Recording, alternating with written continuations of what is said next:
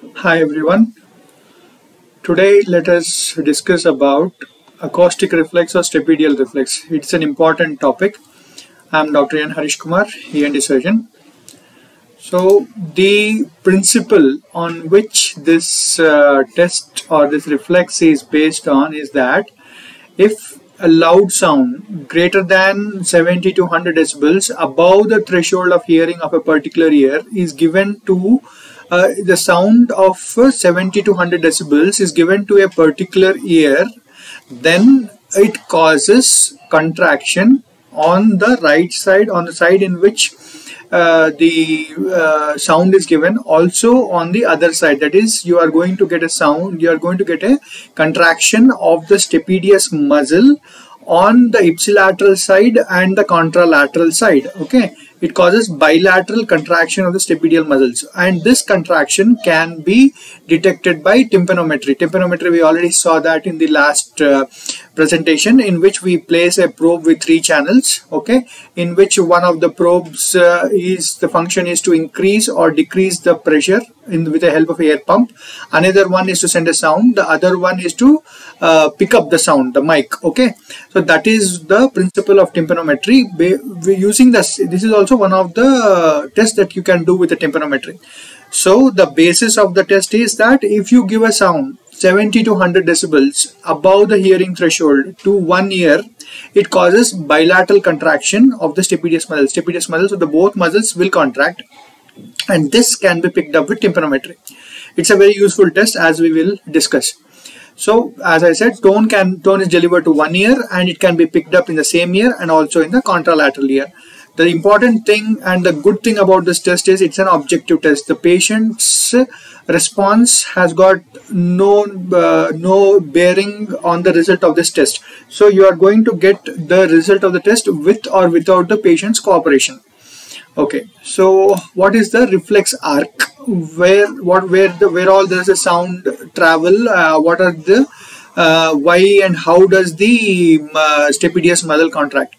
So suppose you send a sound to one ear, say this is the right ear, which is 70 to 100 decibels above the hearing threshold. Now this is the most important point. The sound, if it's a normal sound, you are not going to get a stapedius muscle contraction. Why does the stapedius muscle contract? Stapedius muscle contracts to prevent loud sounds, sudden loud sounds going into the cochlea. If sudden loud sounds go into the cochlea, then the cochlear hair cells will get damaged.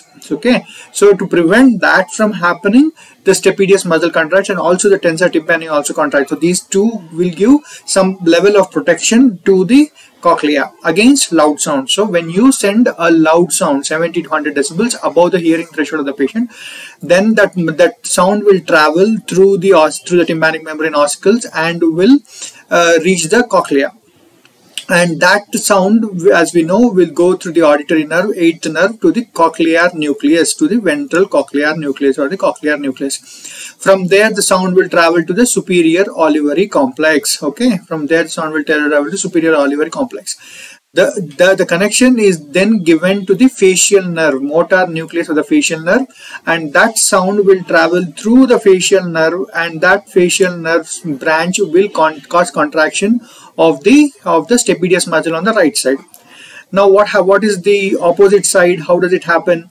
The same thing. The sound is presented to the ear. The sound is converted from the sound energy to the electrical energy in the cochlea, and that goes to the cochlear nerve and to the ipsilateral, the same side, superior olivary complex. That sound, that information is passed on to the contralateral superior olivary complex, which then transmits that information to the contralateral facial nerve nucleus, and the contralateral facial nerve will take the information to the stapedius muscle on the other side, the contralateral or the other side. So this is how the reflex arc works. So what are the components of the reflex arc? The cochlear nerve, the 8th nerve, the cochlear nucleus, the superior olivary complex, the motor nucleus of the facial nerve, and the facial nerve. Okay, so what is the afferent nerve? Afferent is one which takes the information to the central nervous system. Efferent is the nerve which takes the information from the central nervous system to the part that is going to contract or that is going to work. Okay, so the afferent is the eighth nerve or the auditory nerve, as we have seen here. The afferent is the eighth nerve. The information is passing through the afferent nerve.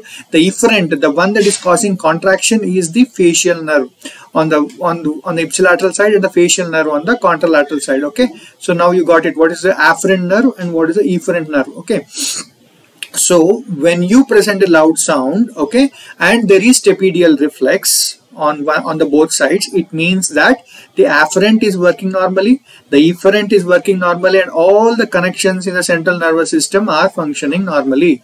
So this is the information that we are getting. Once we get the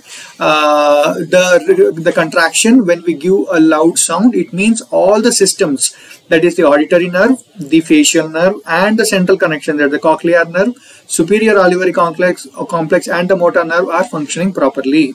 Suppose there is a problem with the afferent nerve. Afferent nerve means the one that takes information.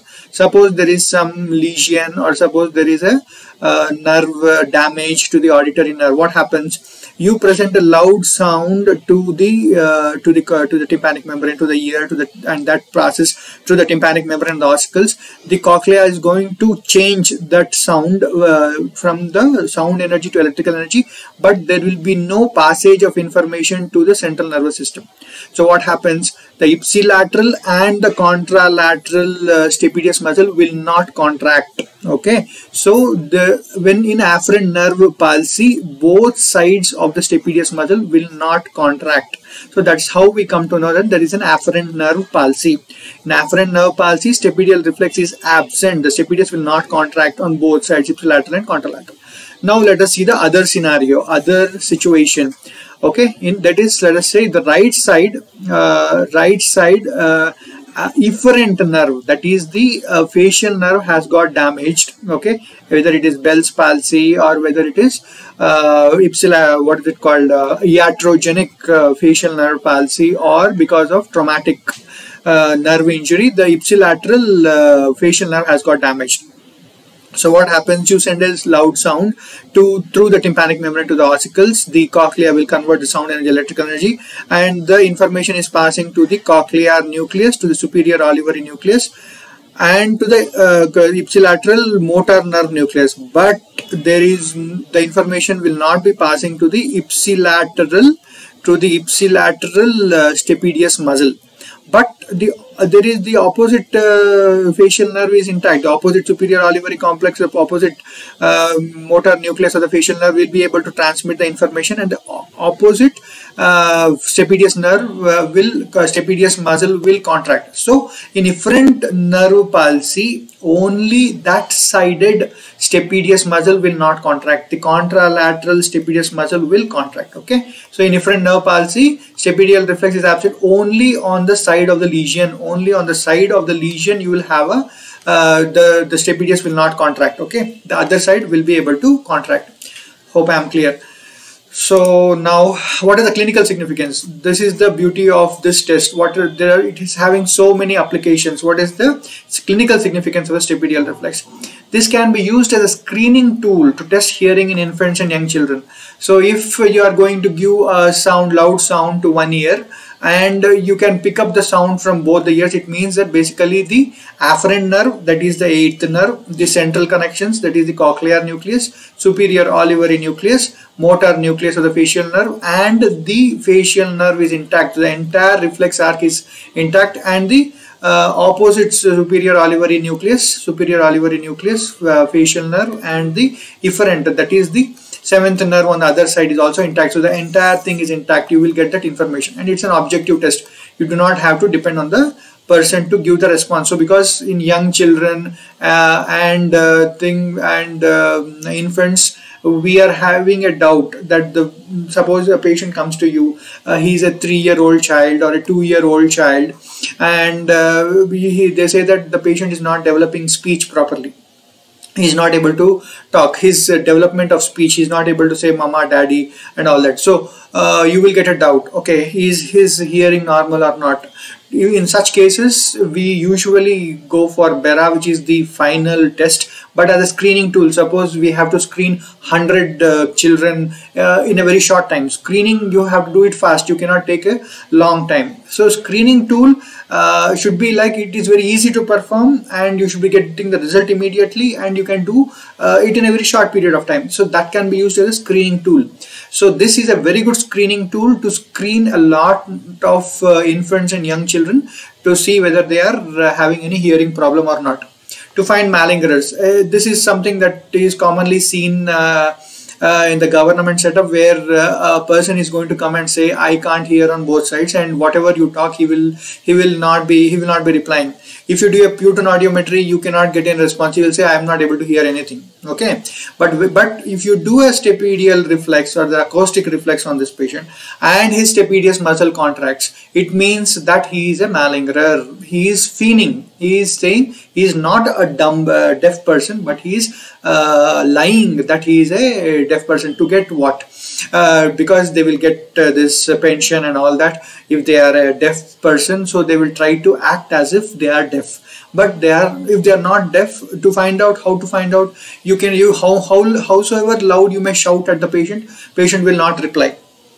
Putin audiometry, you have to send a tone to the ear and the patient says, I can't hear. But if you can do a stapedial reflex in this patient, and if the stapedius muscle contracts, it means he's a malingerer. If the stapedius muscle doesn't contract, yes, his auditory nerve is damaged. Okay, or his cochlea is damaged, or one of the central pathways is damaged. Something is damaged, so he's not getting the stapedius reflex. Okay, to detect cochlear pathology, the underlying principle of this test is patients with cochlear pathology, say Meniere's disease, they can hear low, also presbycusis. Presbycusis also have this kind of a problem, where low intensity sounds or the low amplitude, low intensity sounds they cannot hear, but a little bit louder sounds, it becomes very painful to them. This phenomenon is called recruitment. In the subsequent presentations, we are going to talk in detail about recruitment, but here I am going to just mention it, because in stapedial reflex, if you are the stapedial reflex, when should you get it? You should get it at 70 to 100 decibels. But if you are able to get stapedial reflex at a lower amplitude, suppose 40 to 60 decibels, then it means that the patient is having recruitment, and this type of hearing loss is a cochlear type of hearing loss. So usually we will get confused between tone decay and recruitment. So I thought we'll have a mnemonic for this. RC, recruitment, is seen in cochlear type of hearing loss. RC, remote control. So you can remember remote control, RC, recruitment. Recruitment is an abnormal growth of loudness, where low intensity sounds are not heard, but higher intensity sounds become too unbearable and painful. Okay, it is seen in cochlear type of hearing loss. Recruitment is seen in cochlear type of hearing loss. So if you are able to get the stapedial reflex at a lower intensity, say 40 decibels or 60 decibels, instead of the usual 70 to 100 decibels, it indicates cochlear pathology. For example, Meniere's disease, which is nothing but endolymphatic hydrops. The entire thing starts getting swollen because endolymph is not able to go away. That circulation system has got damaged. Either it is overproduction or under absorption. Okay, Meniere's disease, presbycusis, also there is damage to the cochlea. Okay, so in cochlear type of hearing loss, you can find out. Okay, there is another thing called the tone decay, acoustic reflex tone decay. Normal people, if you give a sustained tone of 500 to 1000 hertz at 10 decibels above the acoustic reflex threshold, they should be able to hear it for the entire period of 10 seconds. But if that amplitude, if you're saying you are giving the same sound, but then it falls off after 10 seconds, that is the nerve is getting fatigued. The nerve is not able to function through the entire period. Then that is called tone decay. The tone decay is characteristic of retrocochlear type of hearing loss. Retrocochlear type of hearing loss. So you can remember it by TR. TR is like you can say temporary registration. TR. TR is temporary registration. RC is recruitment is seen in cochlear type of hearing loss. Tone decay is seen in retrocochlear type of hearing loss. So this is nothing but the nerve is getting fatigued, so he is not able to hear the sound for the entire duration. So he stops hearing the sound earlier. Suppose you give that's the example that is given, 500 to 1000 hertz at 10 decibels above the hearing threshold. You should ask the patient, can you hear it for the entire period, or you cannot hear it for the entire period. Okay, for 10 seconds becomes the reflex amplitude to 50%. So this is like you're not asking the patient, the stapedius muscle contraction is falling down to 50%.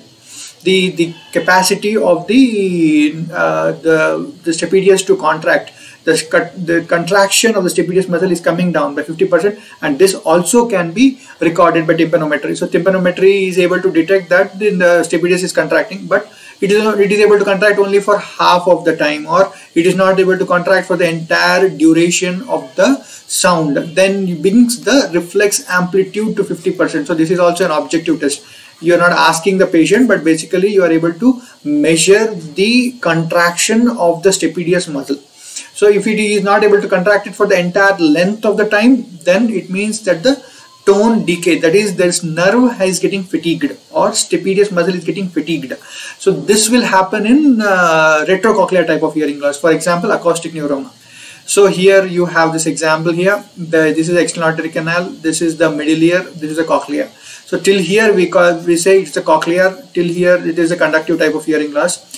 Beyond it, it is the retrocochlear type of hearing loss. You can see there is a acoustic neuroma growth at the cerebellopontine angle, at the CP angle. There is a growth of the acoustic neuroma, and this will cause this is where is the problem. The problem is in the auditory nerve, that is in the retrocochlear part of the hearing pathway.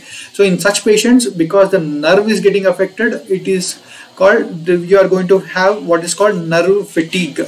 So you are going to get stapedial decay or stapedial fatigue. Okay, so one more thing is, only a nerve can undergo fatigue and not the only a nerve can undergo fatigue and not the cochlea. The cochlea does not undergo fatigue. So fatigue is only seen in nerve.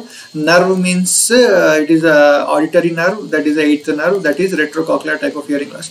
Like that also you can try to remember. Okay, so one more is lesions of stapedial nerve. This is also very important. From the NEET PG also they may ask you quite confusing questions in this. So suppose a patient is coming to you with facial nerve palsy. So the patient is already having facial nerve palsy. If the stapedial reflex is present, it means that, suppose this is the facial nerve, okay, this is the facial nerve, and here is the nerve to stapedius, here is the nerve to stapedius. If the stapedius reflex is present, it means the it means that there is a lesion after the nerve to the stapedius, obviously, right?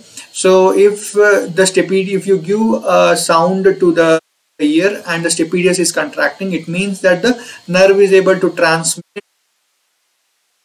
till the nerve to the stapedius. So the lesion has to be after the nerve to the stapedius. Okay, suppose this patient is having a lesion before the nerve to the stapedius, the lesion of the facial nerve before the nerve to the stapedius, then the stapedial reflex will not be present. When the stapedius reflex is not be present, loud sounds, even a normal sound is heard as loud and painful. This is called hyperacusis. Okay, this is called hyperacusis. Okay, so in facial nerve palsy, if the stapedius reflex is present, it means that the lesion is after the nerve to the stapedius. If the stapedius muscle is not contracting, if the stapedius reflex is absent, it means that the lesion is before the nerve to the stapedius. I think it is straightforward. Okay, so before the nerve, lesion before the nerve to the stapedius, no stapedial reflex. After the nerve to the stapedius reflex will be present. And if the stapedius is not able to contract, be in lesions before the nerve to the stapedius, normal sounds will be heard as loud and painful. This is called hyperacusis. Okay, now coming to the last one, clinical significance, brainstem lesions. If ipsilateral reflex arc is working but the contralateral reflex arc is not working, it means that the lesion is somewhere in the interconnections, that is in the interconnection between the superior olivary nucleus of the right side and the left side, there is some problem in the middle, in the brain stem, then then such patients, you can suspect that there is some brainstem lesion which is preventing the information from being passed from the one side to the other side. Okay, so in the area of the crossed pathways of the brainstem, somewhere in the middle of the brainstem, you are expecting that there is a problem. So if there is a stapedius reflex is present on the ipsilateral side, the side in which you are giving the sound, but on the other side there is no stapedius reflex, it means that there is some problem in the crossed interconnections in the brainstem, crossed pathways in the brainstem. Okay, so thank you, thanks for watching. Please like, comment, subscribe and share if you find the content useful. Thank you.